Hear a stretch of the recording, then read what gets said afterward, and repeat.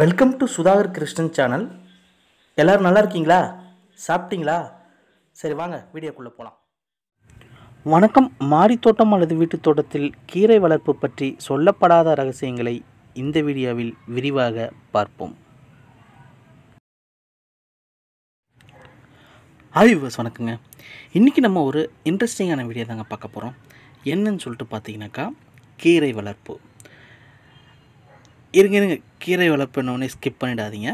ஒரு சில சொல்லப்படாத விஷயங்களை நான் இந்த வீடியோவில் சொல்ல போகிறேன். அதனால் வீடியோவை ஃபுல்லாக பாருங்கள். கொஞ்சம் நீளமான பதிவு தான்.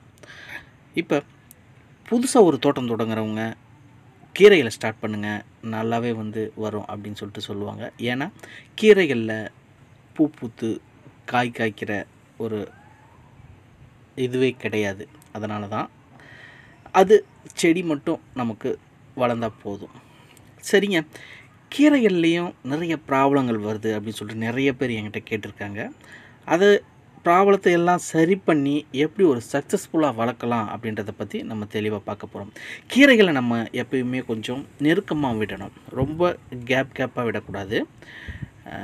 கீரைகளை நம்ம விடும்போது அந்த விதைகளை சாம்பல் சேர்த்து விடுறதுனால எறும்புகள் அதை தூக்கிட்டு போகாமல் இருக்கும்.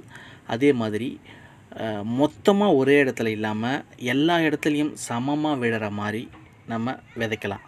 அதனால் கீரைகளை விதைக்கும்போது சாம்பல் கிடச்சிதுனாக்கா சாம்பல் கலந்து விதைச்சி விடுங்க.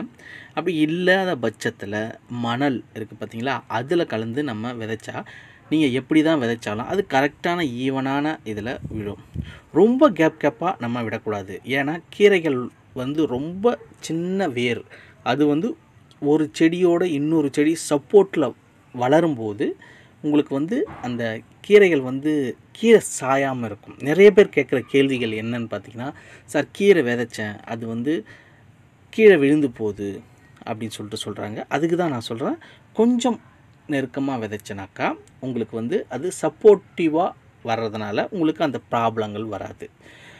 இன்னொரு ப்ராப்ளம் இருக்குது கீரையில். கீரை விதைச்சி அது எல்லாமே கீரை சாஞ்சி போகுது அப்படின்னாக்கா மண்கலவையில் நம்ம தப்பு பண்ணியிருக்கோன்னு அர்த்தம்.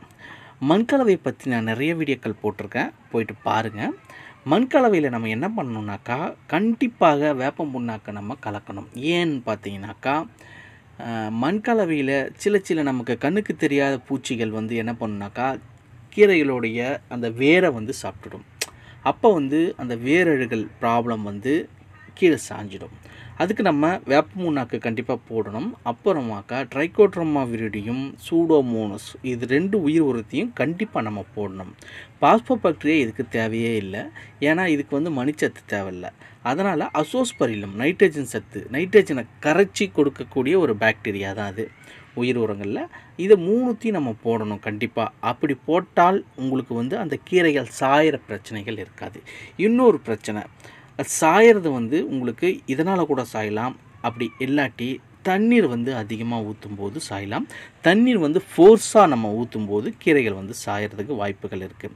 அதனால் விதையை விதைச்சிட்டு நீங்கள் என்ன பண்ணுறீங்கனாக்கா பூவாளி இருந்ததுனாக்கா அதில் தண்ணீர் ஊற்ற பாருங்கள். முடிஞ்ச அளவுக்கு ஃபோர்ஸாக ஊற்றாதீங்க. அது முளைச்சி வரும்போதும் நம்ம ஃபோர்ஸாக ஊற்றும்போது அது சாஞ்சிதுனாக்கா திருப்பி அது வளர்கிறதுக்கு ரொம்ப கஷ்டம். அடுத்தது கீரைகள் ஏன் சாயுது, அதை எப்படி சரி பண்ணலாம் அப்படின்றத பற்றி பார்த்துட்டோம். இன்னொன்று பூச்சி. கீரைகளில் இந்த புழு, பச்சை புழு தொல்லை ரொம்பவே இருக்கும். அதுக்கு என்ன பண்ணலாம் அப்படின்னு பார்த்தீங்கன்னாக்கா தாய்ப்பூச்சி முட்டை இடாத அளவுக்கு நம்ம கீரைகளை வளர்க்கணும். எப்படிங்க அப்படின்னு பார்த்தீங்கன்னாக்கா கீரைகள் 2 இலை விடுது பார்த்தீங்களா, அப்போ இருந்தே நம்ம வேப்ப எண்ணெயை ஸ்ப்ரே பண்ணிட்டு வரணும். வேப்ப எண்ணெயை எவ்வளோ போடலான்னு பார்த்தீங்கன்னாக்கா 2 ml 0.5 ml காதி சோப்போட 1 லிட்டர் தண்ணியில் கலந்து நம்ம ஸ்ப்ரே பண்ணிக்கிட்டே வரணும். பூச்சி வந்தாலும் வராட்டாலும் நம்ம வாரம் ஒரு முறை அந்த இலைகள் மேலே ஸ்ப்ரே பண்ணிட்டு வந்தாக்கா அந்த கசப்பு தன்மைக்கு தாய்ப்பூச்சி முட்டையிடாது, உங்களுக்கு பச்சை புழுக்கள் தொல்லை எதுவுமே வராது. அடுத்தது கீரைகளில் இன்னொரு பிரச்சனை என்னென்னு பார்த்தீங்கன்னா அஸ்வினி பூச்சி தொல்லை, வெள்ளைப்பூச்சி. இது என்ன பண்ணுனாக்கா இலைகளோட அடியில் போயிட்டு உங்களுக்கு அந்த சாரை ஃபுல்லாக உரியறதுனால இலைகள் சுருட்டிக்கிட்டு ஒரு மாதிரி பார்த்தாலே உங்களுக்கு தெரிஞ்சிருக்கும், சுருட்டிக்கின மாதிரி இருக்கும். அப்போ நம்ம என்ன பண்ணணும், அஸ்வினி பூச்சி மாவு பூச்சி தொல்லைக்கு அதே நீம் ஆயில் தாங்க. நம்ம நீம் ஆயிலை தொடர்ந்து நம்ம ஸ்ப்ரே பண்ணிட்டு வந்தாக்கா உங்களுக்கு கீரைகளில் இந்த பூச்சிகள் தொல்லை இருக்காது. மற்றபடி இதில் வந்து பெரிய பிரச்சனைகள் வரும் சொல்லிட்டு சொல்ல முடியாது.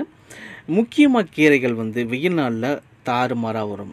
கீரைகளுக்கு ஒரு பழமொழி இருக்குது, காய காய கீரை அப்படின்னு சொல்லிட்டு சொல்லுவாங்க. எவ்வளோ வெயில் இருக்கோ அவ்வளவு கீரைகள் வந்து நல்லாவே வரும். மழை காலத்தில் கீரைகளை ட்ரை பண்ணாதீங்க, கொஞ்சம் கஷ்டம்தான். ஆனால் பனிக்காலத்தில் தொடர்ந்து மழை பெஞ்சிட்டு இருக்குது அப்படின்னாக்கா கீரைகள் வந்து வேண்டாம். பனிக்காலத்தில் கூட நல்லாவே வரும். பனிக்காலத்தில் இன்னொரு பிரச்சனைகள் வரும், அதுதான் வந்து இலைப்புள்ளி நோய் அப்படின்னு சொல்லிட்டு வரும். அந்த இலைப்புள்ளி நோய்க்கு நம்ம சூடோமோனஸ் அதை போட்டுட்டு வந்தாலே உங்களுக்கு வந்து அந்த ப்ராப்ளங்கள் வந்து சரியாயிடும்.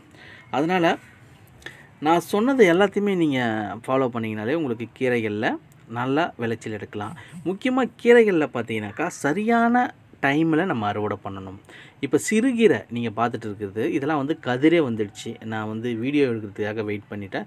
இந்த மாதிரி நம்ம எடுக்கிறதுனால உங்களுக்கு சத்துக்கள் வந்து கம்மியாக தான் கிடைக்கும், டேஸ்ட்டாகவும் இருக்காது. அதனால் சிறுகீரைலாம் பார்த்தீங்கன்னாக்கா நல்ல வளமான மண்ணில் பார்த்தீங்கன்னா 25 to 30 நாளுக்குள்ளே நம்ம எடுத்துடலாம். இது வந்து பிடுங்கி தான் எடுக்கணும், இதை கட் பண்ணக்கூடாது. சிறுகீரைக்கு ஒன்ஸ் ஒரு டைம் தான் வரும், நம்ம திருப்பி கட் பண்ணி விட்டால் வரும், ஆனால் அந்தளவுக்கு ஈல்டு கிடைக்காது. அதனால் திருப்பி நம்ம வந்து விதைச்சிக்கலாம். அதனால் சிறுகீரையெல்லாம் முடிஞ்ச அளவுக்கு வந்து 25 to 30 நாளில் நீங்கள் வந்து பிடுங்கி எடுத்து யூஸ் பண்ண பாருங்கள். அப்போ தான் உங்களுக்கு நல்ல டேஸ்ட்டாகவும் இருக்கும், நல்லாவும் இருக்கும். கொஞ்சம் வளர்ந்துருது, பூச்சியே இல்லை அப்படின்னு சொல்லிட்டு நீங்கள் வந்து நீம் ஆயிலை ஸ்ப்ரே பண்ணுறதை வந்து விட்டுடாதீங்க. அப்படி விட்டிங்கனாக்கா திருப்பி வந்து பச்சை புழுக்கள் வர ஆரம்பித்து அது கண்ணுக்கே தெரியாது. நைட்டில் மட்டும்தான் அது வந்து வேட்டையாடும். நைட்டில் வந்துட்டு எல்லாத்தையுமே ஓட்டையாக போட்டு விட்டுரும்.